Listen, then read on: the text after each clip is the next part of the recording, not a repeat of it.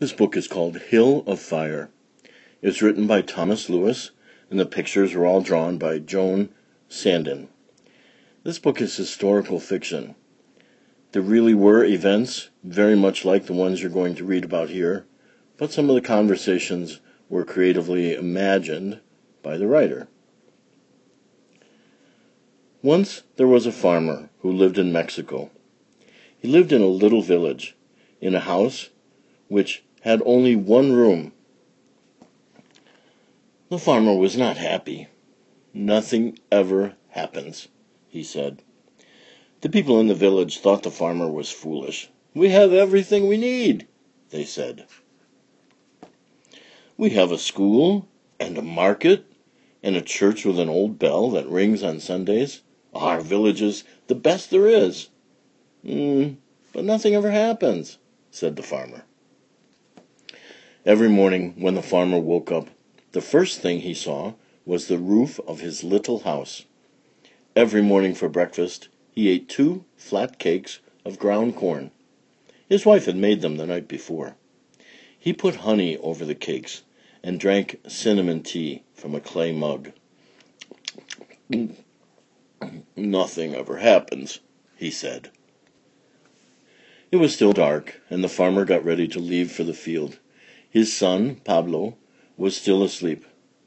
"Perhaps today," said his wife, "something will happen." "No," said the farmer, "nothing will."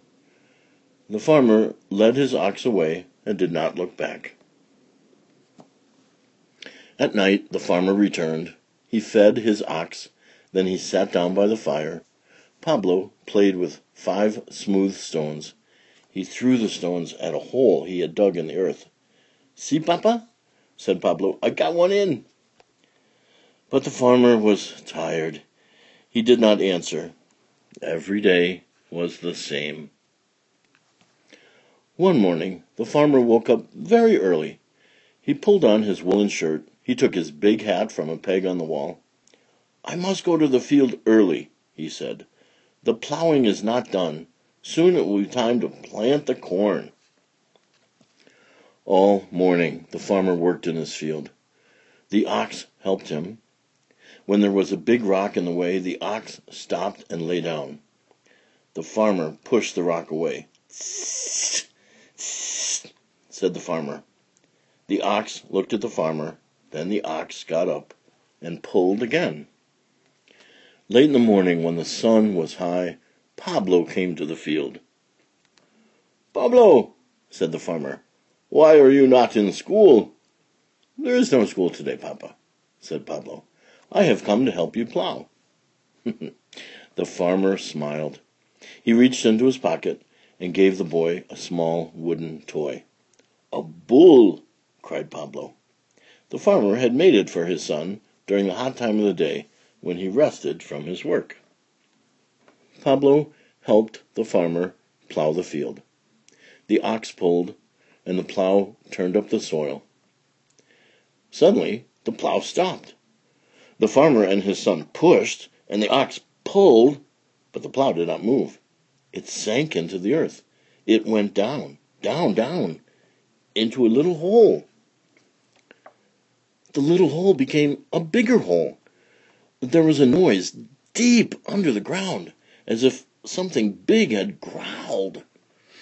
The farmer looked, Pablo looked, the ox turned its head.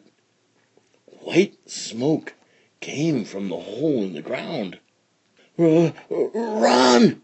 said the farmer. "Run!" There was a loud crack, and the earth opened wide. The farmer ran, Pablo ran, and the ox ran too. Fire and smoke came from the ground. The farmer ran all the way to the village. He ran inside the church and rang the old bell. The other farmers came from their fields. People came out of their houses. "Look," said the farmer. "Look there." That night no one slept. Everyone watched the fire in the sky. It came from where the farmer's field had been.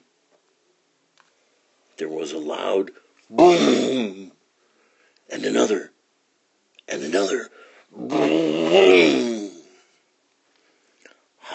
lava came out of the earth. Steaming lava spread over the ground, through the trees. It came toward the farmer's house. It came toward the village. Pieces of burning stone flew in the air. The earth was coughing. Every time it coughed, the hill of fire grew bigger.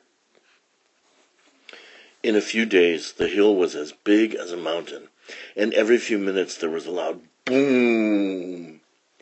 Squirrels and rabbits ran, and birds flew away from the fire. People led their burros and their oxen to safety. Pieces of burning ash flew everywhere.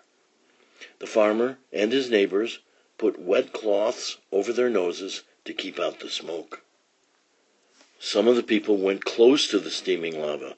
They carried big crosses. They prayed for the fire to stop. The farmer and Pablo watched from the side of a hill. When the booming stopped and the fires grew smaller, the farmer's house was gone.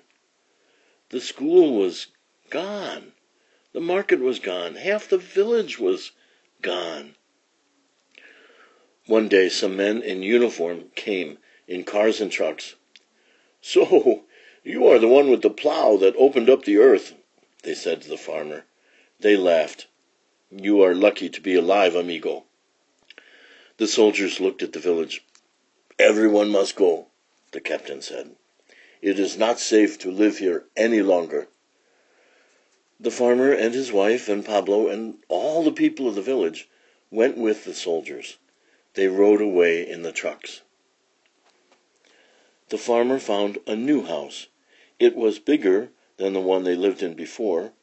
It was not far from the old one, but it was far enough away to be safe from El Monstruo, which means the monster. That is the name the people gave to the great volcano. The people made a new village. They made a new school and a new market. They had a great fiesta, because now they were safe. At the fiesta, the band played, and the people danced and clapped their hands. People from the city came in a bus to see El Monstruo. The people of the village sold them oranges and melons and hot dogs and corn cakes to eat. Now the farmer had a new field. Every morning he woke up early. It was still dark, and El Monstruo glowed in the sky. Every morning for breakfast he ate 2 flat cakes of ground corn. His wife had made them the night before. The farmer went to his new field. His ox went with him, just as before. Sometimes Pablo brought the children of the village to see the farmer. From the field they could see the volcano smoking, like an old man smoking his pipe. "Can you make another hill of fire?" the children said. "No, my friends, no," said the farmer. He laughed. "1 hill of fire is enough for me." And that's the story of the Pericuten volcano, which really did erupt on February 20th, 1943, in a cornfield owned by a farmer, just like in this story. You can learn here a little bit about Thomas Lewis and about Joan Sandin.